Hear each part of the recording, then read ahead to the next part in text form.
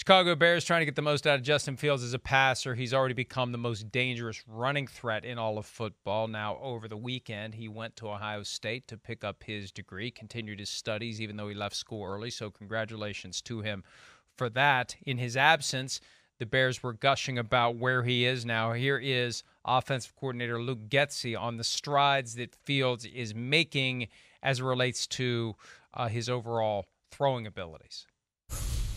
As we evaluated Justin from last year, I think the growth from where, everybody, including yourselves, like how the way you viewed the guy and the way the team viewed the guy to where he was at this time last year to where he is now, I think it just is light years ahead of where it was, and we feel like he has a ton more to grow going forward. So we're excited to try to get the best out of him moving forward and keep working to where we think he can go.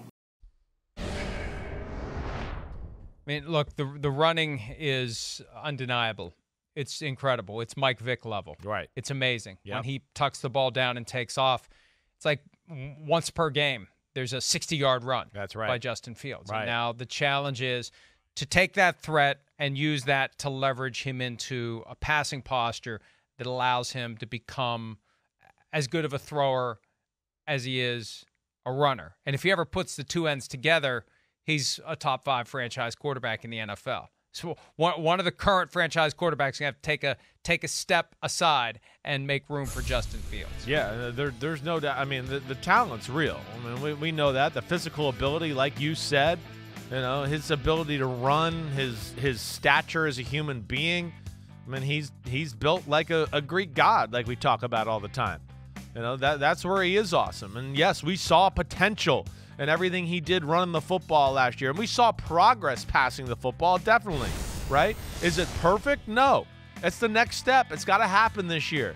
It was, it's second year in a system. We expect growth there. We also know the way he played with his hair on fire last year running, he takes too many hits. He's got to be careful with that. And then, as much as the highlights and everything was awesome, it still was 3-14. So now we got to start, throwing the ball, making decisions to win some of these games where you make a good run or whatever else that's on the highlight shows and everything like that.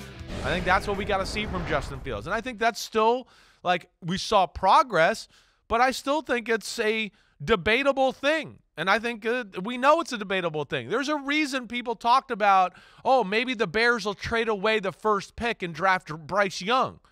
There's a lot of people in football that think if Bryce Young was 6'2", they would have traded the first pick, kept the first pick and traded away Justin Fields. Excuse me, I misspoke there. So, that tells you there is more to be had there. And we're going to see this is going to be a big year because they put the support around him now to where you go, no, we should see considerable progress in that department. And that's where I'm interested to see what Justin Fields has this year. That would have been a hell of a gamble by the Bears, and that would have put a ton of extra pressure on Bryce Young. That was my argument at the time. That's a tough when one. the talk first started. Right. Look, you have a winning lottery ticket in Justin Fields. It's up to you to get the most out of that ticket because he's shown he can play. You got to develop him as a passer, and you got to put help around him. But if you trade that in and you make Bryce Young the successor to Justin Fields, he's immediately got to be as good as Justin Fields or it's a failure. It's all a failure. Right. And that would have been a hell of a risk. I think they should be considering themselves fortunate that they didn't do that and that they're going to see what they have in Justin Fields. This is a team that's still looking for a true franchise quarterback for the first time since Sid Luckman. And maybe they have it in Justin Fields. That's right. I'm glad they're letting it play out to see what they have and don't have in Justin Fields. Hi, it's Mike Florio. Thanks for watching PFT on YouTube. Hit subscribe for the latest news and analysis from Pro Football Talk.